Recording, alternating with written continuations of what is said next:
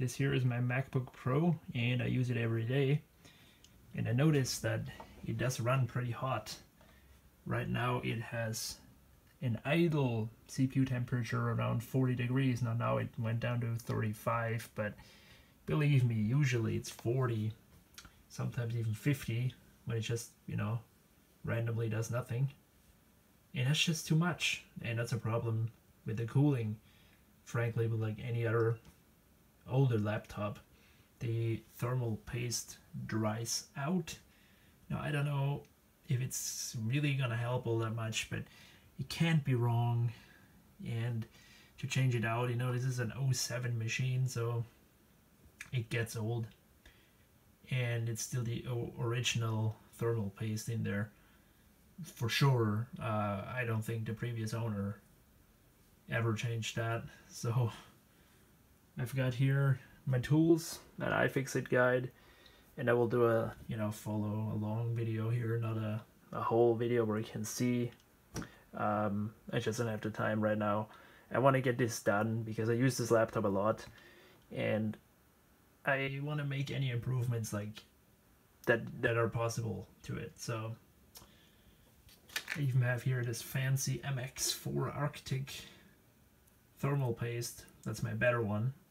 I usually have this one, but I'm gonna go with this one for that laptop. Now, what do you do on a normal laptop? You usually take the lid off, and like on the older ones, there's the processor exposed, and you can even take it out. It's socketed. Not here. Apple, and Apple, about taking apart your machine, these two things, they don't go together all that well. So it is said here that it's hard, and you have to take out the motherboard, of course. So almost the whole computer gets disassembled, but I will do it anyway. And I will take care, and I will not try to mess with the connections too much. So, like, until the lid comes off, it's pretty similar to PowerBooks, but from there on, it's completely different. Yeah, so let's get this party started, and I will be back when I have some progress. And of course, let's turn it off. Alright, I'm back already. Didn't do much yet. Removed the battery and this RAM shield, and I make this clip now because this is a very rare sight in today's world, having upgradable battery, upgradable RAM. Macs, of course, never again, but also the PCs that has faded away. Very nice times. You could just purchase a RAM and make your computer better. Nowadays, on laptops, yeah, a shame. But, by the way, I know that some asked on my video about this MacBook on what battery I used to replace the original one, because, you shouldn't get shady ones. And I used that, and it still has this protective thing on it. Can you believe that? I just realized that it was looking kind of weird. Pull that off. Weight saving. Ha ha ha ha. Alright, here it is. A Sloda. Worked out great for me. Gives it around 4 hours. Maybe even 5. But, not the world, of course. It's even a little better, I think, than the original one. But don't take my word for that. So here is the MacBook without the keyboard and the top part. So as you can see already, yep, a little dirty. Here is the inside. Now the only real similarity to the PowerBook design, where this whole design is based on, is the optical drive position. This is on the right here, and the PowerBooks have it also here, but the rest is like totally different. The hard drive is different, the battery layout is different, like even the here, that the RAM is here, like seeing through.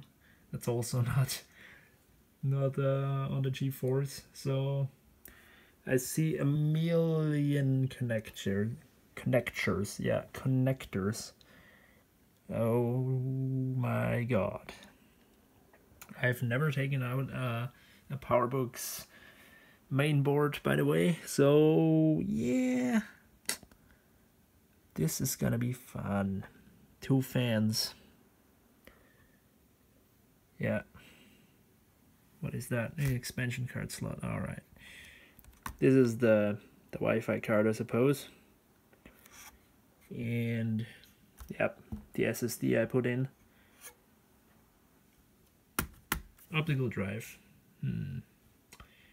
Maybe I will leave that out because I don't think I'll ever need an optical drive in this, and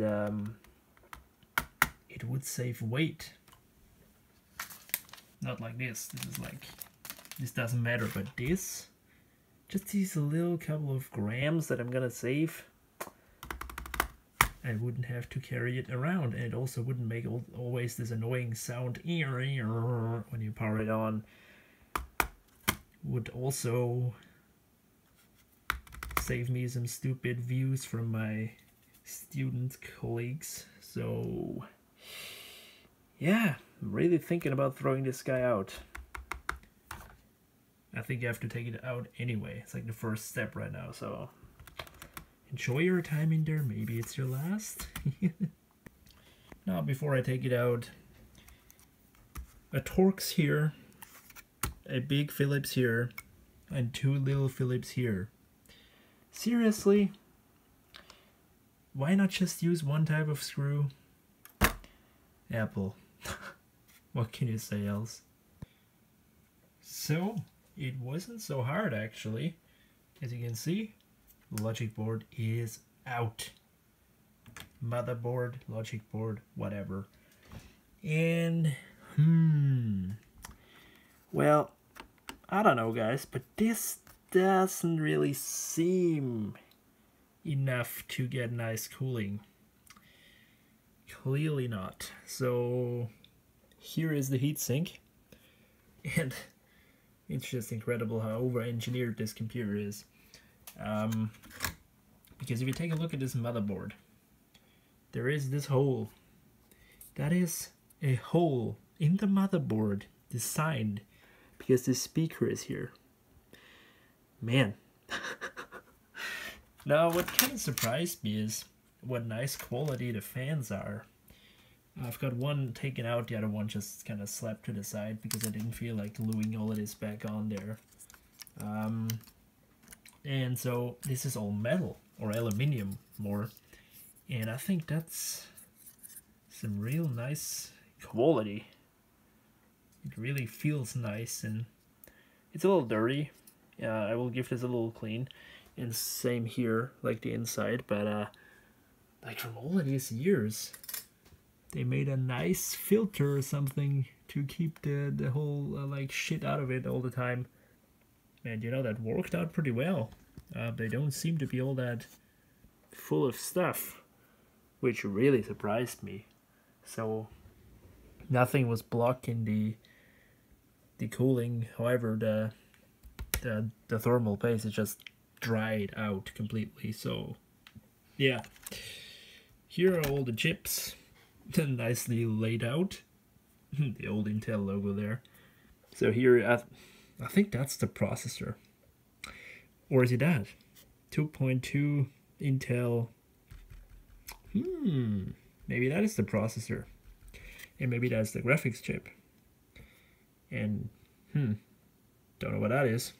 But, they thought it's important because it needs to be cooled. And, yeah, a little dusty, but not so bad. So I will wipe this all off and apply thermal paste on here, I think, because it goes in like this. So it should just nicely seal it off. And I hope I don't make a mess and like put everything everywhere. So, but let's get this old one out first. So all the chips are cleaned up. Same here with the heat pipes. And now you see this thermal paste exposed to the NVIDIA. That is this famous chip that makes graphical problems. And yeah, I still don't know what that is. That is looking to me like a processor, really. This is the processor though. So yeah, as you can see there's the mark. So I don't know, what is that? Whoa. What is that? That a processor? I don't know. So kind of I'm still amazed that I didn't kind of make a bracket, so you have to take the RAM out also. So yeah, looking all pretty good. So now we'll just put some thermal paste here, and don't forget to plug this in first and then lay it back in. So yeah, gonna be a little challenge to get it back in, but I think we can do it. Oops, went maybe a little overboard, but you know what? All you can do is spread out on the processor, so, or whatever this is. And I thought, you know, better more than less. This should do the job, and if it goes here, it really doesn't matter. So, yep. Now comes the tricky part. Don't want to do it. So guys, it is almost done. The hard stuff is out of the way. Get the logic board screwed in. All the connections are made. I triple checked so I didn't forget any, because there was this very, very annoying thing that fell down here, and I had to put this logic board out again just because of this one tiny piece of shit here. I couldn't reach it with a screwdriver, also not like when the fan was out. It was horrible. So right now everything's hooked up, everything's in place, and I decided to take it out, the optical drive. Again, I just don't need it. There's no reason for me to use this other than installing operating systems, which you can do with these via USB, so whatever. And you might say, oh, it is so heavy, but yes, it is a couple of grams, and those are a couple of grams I will not have to move around all day. So always nice, and it kind of surprised me that they used a normal connector to this special one here. So you could get like one of those adapters and put another hard drive in, although I don't really need that, but you could. There's so much room here, so much room for activities. So yeah, I will now close it up and then start it up and see if it actually helped. I really hope. Guys, we have a success. At least the computer still works, so that's good. And when I powered it on, I was shocked for a second because it didn't make this noise from the optical drive, and I was like, no, fuck. But then I just realized, oh man, you took it out. Don't worry. I was just so used to it. Now, if it really helped the cooling, I mean, it must have a positive effect somehow, because this was just dried up all there. This couldn't really help cooling all that good, but right now it's still running at 51. I don't know if that's correct. I mean, it can't be.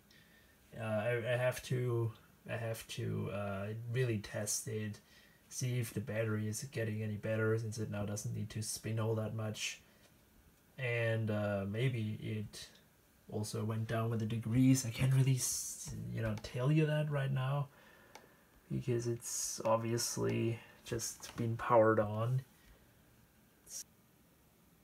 I mean, this was sitting at like randomly at 80 or 75 or something when I did something in CLI, and of course now it doesn't really have to do anything. This is just a Hello World program. Doesn't do anything. But 60 is like way better, and I'm not just saying that because just to make any like, oh, it really worked. Now we're at 69, it went down to 61. I mean, it can never be wrong to change out this stuff. It's you know, dries up after all the years of, after all, this is an '07 computer, so, you know, this really needed badly a renewal. And also it shouldn't run so hot. Generally it should just be cooler, and it even got a little lighter, even though I can't really notice it all that much, but it is lighter. That's a fact. I put out this and no screws. So even some weight saving. Alright, says we get half an hour battery remaining. Let's close some stuff here. But yeah, guys, this is the video. Hopefully it was a little interesting. It just needed to be done in my eyes, and so yeah. Tell me what you think, and see you later.